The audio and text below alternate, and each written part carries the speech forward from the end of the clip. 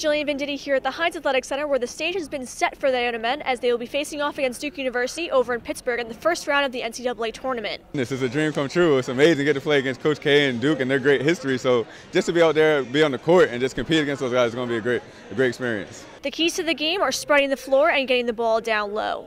I think we just got to continue running the floor. I think with me running the floor, running the pike, that opens up shots for the guards on the wings, and once they start knocking down shots, then that's going to open up the driving lane and the dump down passes for me and Roland. If down low game is working, then that's what we're going to go with. If we make a lot of threes, then that's what we're going to try to exploit. The Gaels have laced up their dancing shoes and are ready for the lights to switch on. For North Avenue Nation, I'm Jillian Venditti.